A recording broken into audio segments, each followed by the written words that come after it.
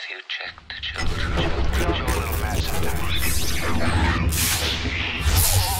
Hi, I'm Chucky. Wanna play? Sometimes that is better. You're gonna need a bigger boat. What's up, everyone? Welcome back. Oh, I'm not even sure I'm looking. Yeah, we're looking Those over there. three lenses. Okay. Yes, that's the One of the three Predator Yes, lenses. indeed. Yeah, really. All right. We're so dead.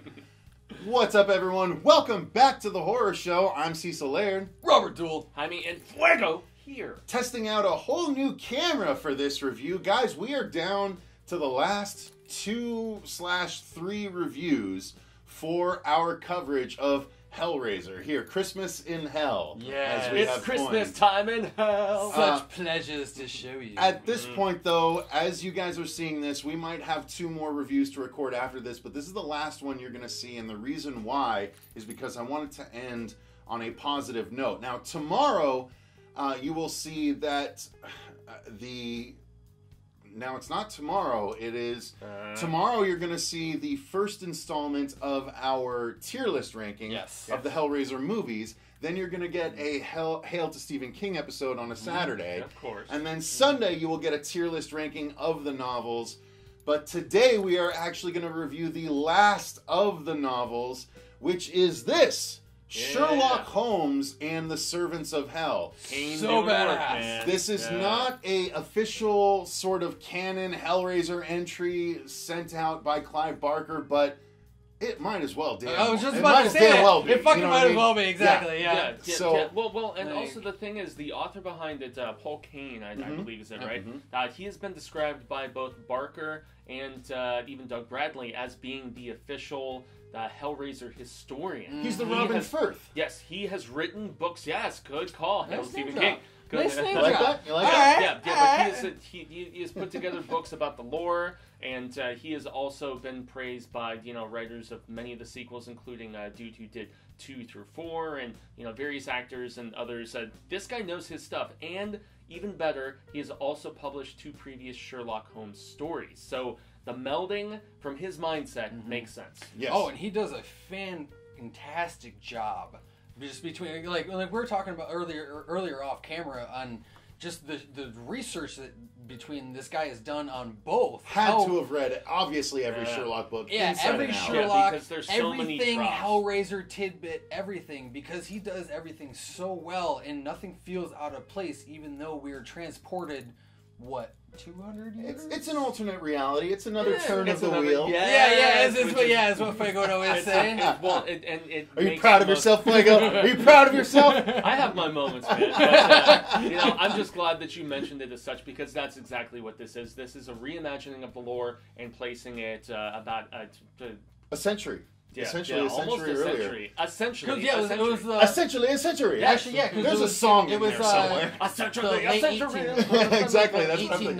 1890s, right? Yes, 1880s, something like that. 1894, and Okay, then it segues okay, yeah. into a few years after that. But So yes, we've obviously dived a little bit deeper than we normally do. and gushed a little bit. Obviously. We're talking It's a good about this. book, So man. this is a book that is obviously melding the Hellraiser lore with the Sherlock Holmes lore.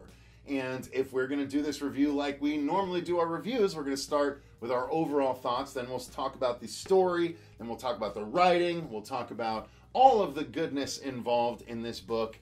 And I got to be honest with you, I was tentatively excited to read this because I like the idea of Sherlock Holmes. I watched the Robert Downey Jr. movies, and the only Sherlock Holmes book I ever read was The Hound of the Baskervilles. Same, the only one that I ever read. Only it was one I ever read. required reading in From 7th grade. It school. really is. Yeah. It really is required reading for this book, and Yeah. I'm so glad that that's the one that I read. But obviously, Paul Kane is a huge fan of Sherlock because about 30 pages of this book is devoted to Watson explaining to us how this book fits into the Sherlock Holmes continuity. And if I'm not mistaken, they're mostly written from Watson's They, perspective. Yeah. well, that's right? what, I mean, that's pretty what I was much all just of about to them, say. yeah. Basically, this whole book is out of journal entries from Dr. Watson.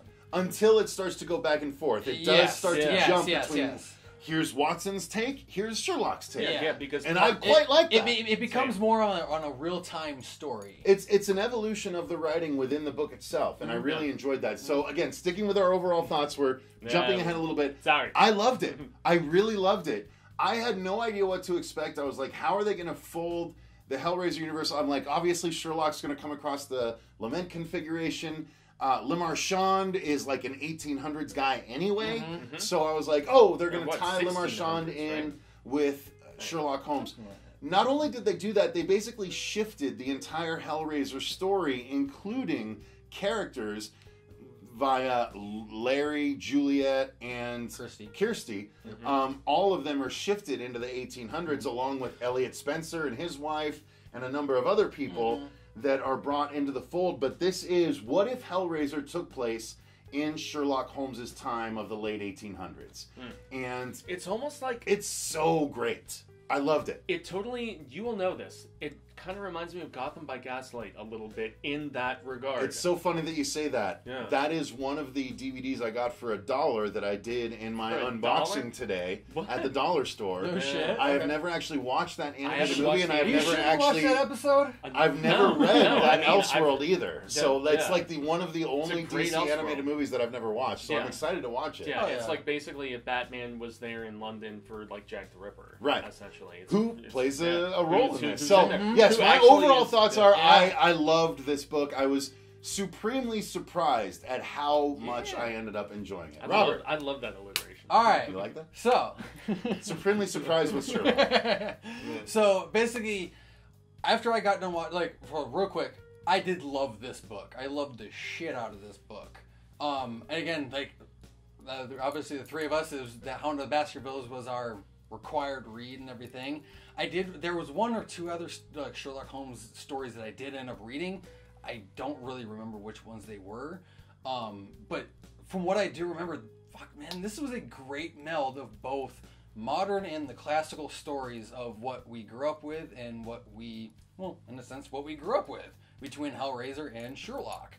But this was so well done between, like we were saying earlier, the research that this guy had to have done on between both the Hellraiser lore and the Sherlock stuff is he pinpointed and executed everything perfectly. And I was trying to I was telling him little tidbits because I ended up reading this before Cecil did. And I'm trying to tell him little tidbits. I'm like, dude, this book's going to be great. There's kind of this without spoiling too much and everything. I still remember when you were like, how much beyond those first 30, 40 pages have you read? And I was like, nothing. And you were like, yeah, I'm like, this gets crazy. But when it and I even told them personally within the first 4 or 5 chapters, I found it a little slow, a little taxing, if you will. Groundwork. See, I didn't find that, but yeah. But a lot of that, I felt between it was more so on because it was Watson's journal entries on the explanation of where they got to. But once everything became more modernized and less of journal entries, that's when things really started to ramp up. And that story went full bore. And I couldn't have been happier than what Paul Kane did with this story. I even kind of said this to both of them guys a couple weeks back and even earlier today, that certain aspects of the story I feel Hellraiser fans would be easier acceptable of the Sherlock Holmes lore versus certain diehard Sherlock fans being okay with the Hellraiser lore thrown in. But these guys kind of they were like, well, no, not necessarily, and I can see where they're coming from, but on a more singular story aspect, that's more so where I'm coming from on the Hellraiser lore being introduced into the Sherlock stuff. Fair enough. Cool. Fuego. Yeah, rad status. I love this as well. I thought this was awesome, and I would actually say that it depends when of era of Sherlock fan I think you are, because of the fact that was it Sir Arthur Conan Doyle, Yes. if I remember correctly, who was behind most of the original stories, and then very similar to a Doctor Who or some of the other British properties where they've allowed continuation of iconic characters and stuff like that.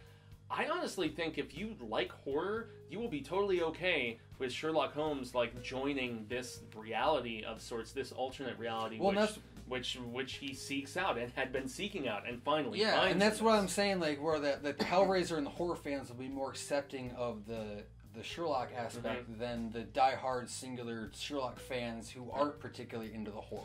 Yeah, and See, yeah.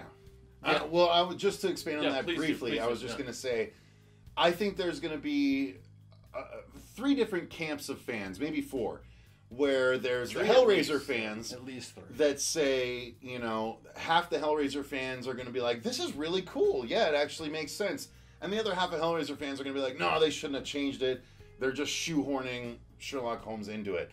But those are just the typical sort of, you know, Haters. internet trolley kind of people Yeah, that and aren't that's- thinking about it on a more critical level. Yeah, and then I square think peg into a there's like you say, circle, yeah, sorta. there's Yeah. like you say, there's going to be Sherlock fans that are okay with them folding the Hellraiser lore in, and then there's going to be Sherlock fans that aren't. But Paul goes to such extenuating lengths to make sure that it fits within the continuity of the actual Sherlock lore. Yeah, and it's because of his affinity for both properties. Yeah, And Watson even that's why says it he's works. like this is a something that takes place in between when Sherlock came back from the dead and when he was different.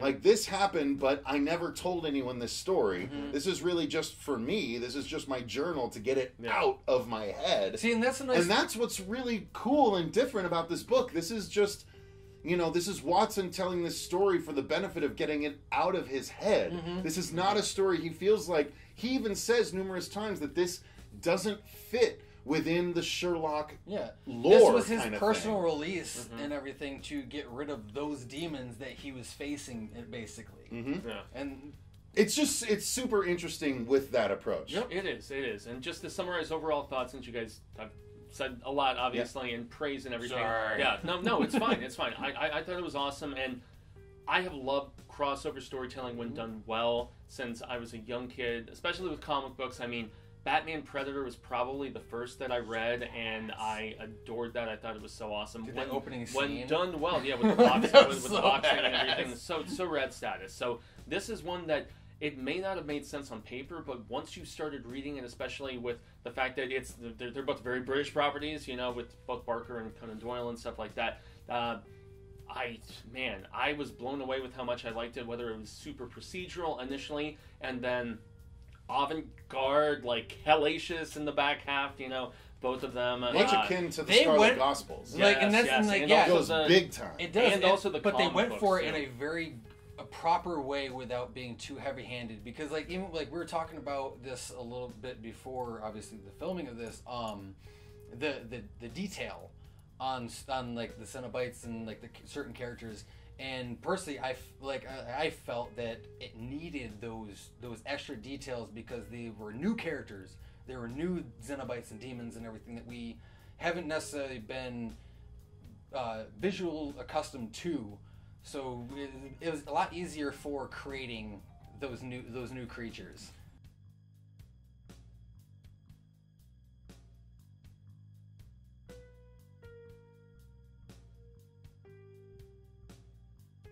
So basically, jumping into the story of it all, this is a book that we've kind of alluded to that blends the Hellraiser universe and the Sherlock universe.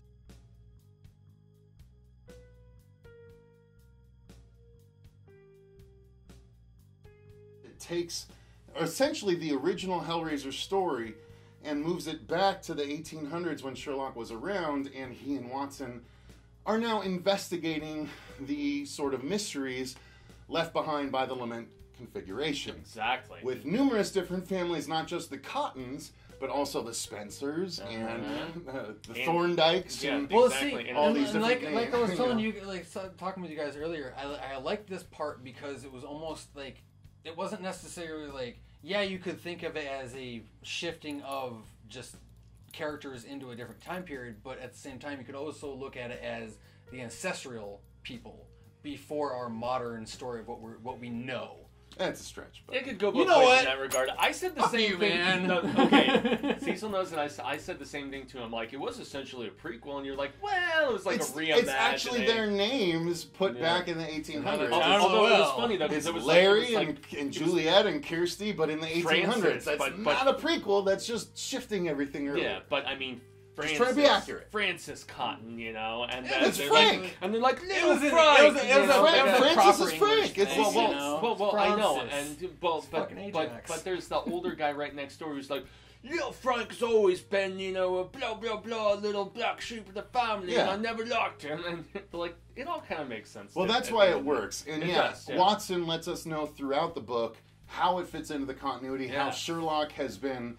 He's returned from the the quote unquote grave where he fell over the waterfalls with Moriarty, and then they eventually took down Moran, Moriarty's last guy. And so that's the point at which Holmes decided it was safe to come back. So that's the era in which this happens. He's come back, and Watson doesn't even know the full story as to how Holmes came back.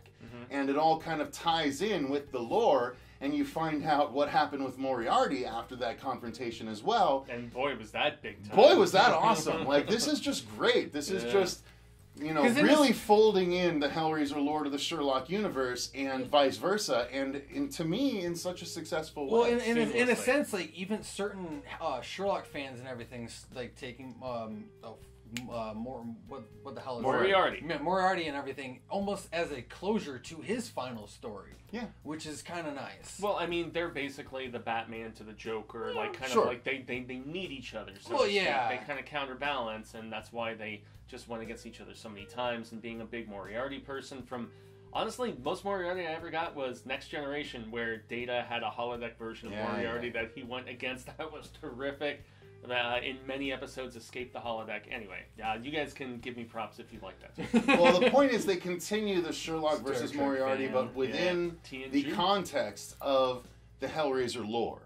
And so Watson and Sherlock are trying to figure out why these people are disappearing with the shape of a box in their stead, and they don't know why these people are just disappearing without a trace. Which is deduced by Holmes very well by the indentation on the floor. Right. Yeah, with So- that first murder scene.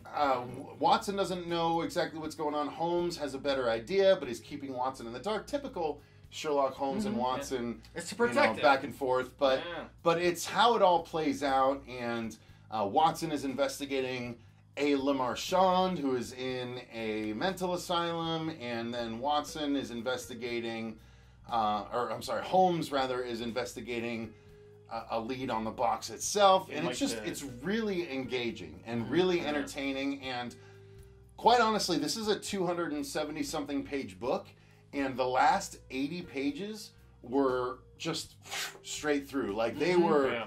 boom, boom, They go boom, boom, boom. quick. So like Yeah. a third of this book is nonstop, and I think. You mentioned the pacing having a bit of an issue with it earlier. I did not. I feel like it was a proper mysterious lead up, and then a reveal, and then we have a second act where, wow, these guys know more than I thought they knew. And then the third act is just boom, the confrontation and all the crazy stuff. I'll chalk. I That, loved it. I'll liked chalk that up to maybe it's been just because it's been a while since I've watched Possible. or read a Sherlock book. Okay, fair, So fair. you know, But yeah, I mean, story-wise and character-wise, I thought this book was aces. I'm again. I agree, and like I don't want to dwell on the same subject and everything because it's going to be a lot of reiteration. regurgitation, Regurgitation. yeah. No, like again, it goes back to even talking about my overall thoughts on the story is between all the characters on the little details of past characters that we get that might or might not pop up, you know. But that everything was done so fucking great. I have no bad things to say about this book, even between the little characters that we got. Some of them that I didn't know about, and then I'm looking at who the hell is this person? So I actually have to go back and Google the character and everything to help kind of figure out his fit and tie. But even just that little bit, it helps so much and just elevated the story and the characters and just the overall ending of this book. So I'm just gonna quick say this: if you guys haven't read this book and you guys are already intrigued into this review, go read this. Especially if you're Hellraiser and or even Sherlock fans. Get your ass up there, read this fucking thing. Absolutely. Yeah, most stuff. I would say if you're a fan of either side of the properties, or both, Give it a try. Yeah, most stuff. I like the fact that the first half was like sleuth book and follow the trail of clues. I found that very compelling, and there's really no chapters that are more than about 10 to 15 pages, so that helps with the brisk pace. But then in the back half, when it basically, like, the first half is a Sherlock Holmes book, second half is most def a Hellraiser book, like more on the Clark Barker side of things, and it's when we get into that second half of the story, because it is divided into 3 chapters, but it is like 2 parts, really, if you're going to be fair about it. 3 parts, Our world, technically. well, 3, but as I said, there's really 2 parts when you think about the 2 places where things take place. And so once you get to the second half, that's when it's very Barker. That's where the chapters are like 4 to 6 pages a piece. They just briskly go about. It's almost like the speeded intensity of combat, if you're really going to go into it, because war and recollections of war are a big thing in the story here, especially from Watson. Remembering his previous time, remembering his lost wife. These are all things that play a part in a very compelling aspect and migrate into the Hellraiser universe intriguingly as well. Yeah. So very just Agreed. There are so many layers to this that impresses me about what Kane was able to put together. And Barker didn't like write a story and pass it off to him as has often happened. This was all Paul Kane's kind of concocting in his head. So story-wise, you have to give major props to the idea for this and the execution being so strong. No, definitely. Honestly, if I was to do a reread of this, I was actually thinking about this earlier. It's like there'd be more detail in this that I initially missed on my first read that I would gather on my second and third read. I think names specifically. Especially names, I wonder if there were names more than a certain soldier and a certain guy named Francis. I wondered, and there's also Henry, our French guy who shows up, who has another last name, who has a last name that means love. Exactly. It means love. Yeah, and I love this book, so that's maybe a good way to. It is. I mean, this book is definitely worth glowing about. It's worth talking about, and it's worth you guys knowing about, because it is a sort of independent release. I mean, I don't remember ever seeing this on the news or anything, but quite frankly, in the Sherlock Holmes lore, I think this is great. In the Hellraiser lore, I think this is great. I think it should. I think we just enjoyed more praise than what it gets. 100%. 100%. I'm very glad we took a look. It is set up for following installments. This was actually published in 2016, so it's possible that Paul Kane might be able to revisit this and continue the story from here on out. And I would be game for it if he did. Yeah, Paul Kane, especially with how they ended it and everything, especially with a couple characters, they could expand it. And if you know some of Hellraiser's stuff, and that what Fuego and I were just talking about with, it means love, that character could be expanded more, even more. And I've said it before in my Hellraiser reviews, some of my favorite characters. Yeah, one in particular who shows up in this. Paul Kane is also the guy who is behind the Hellbound Hearts, plural, is he? Okay. Anthology. So he didn't. He didn't That's write the them thing. all. He didn't write them all, but he is the one who curated Mm-hmm. it. I think he writes at least a story or two, if I'm not mistaken. We are getting to that at some particular point. Well, they will have seen that review yesterday. Yes. Oh, okay. We will be So you guys recording already that saw that. review. Okay, We will be so recording we're that review later, yes. obviously cutting this. Nope, probably not. We're going to keep it in there. But we recorded this review after because I knew this book was going to be good. I wanted to end on a good note before we get into the tier list rankings. So stay tuned for those tier list rankings. 2 of them coming. Thank you very much for joining us today, you guys. We greatly appreciate it. Have a Merry Christmas, because tomorrow, I believe, is going to be Christmas if all of my scheduling goes correctly. If It's not, Christmas time in hell. But thank you very much for watching. Until next time, I've been Cecil Laird. Come tell Santa what you want for Christmas. Oh, boy. We had such sights to show you. I've been having for you. And remember, stay scared.